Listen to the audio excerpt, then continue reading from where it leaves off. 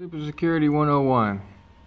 Once you have your local IP address set up in your NVMS700 software for your PC, now you can view recorded footage through the software, and all you have to do is go to Remote Playback.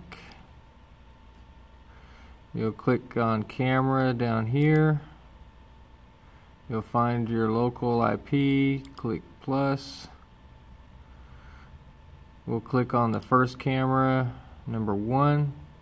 We'll click on the day we want, which is today, and then we'll click search.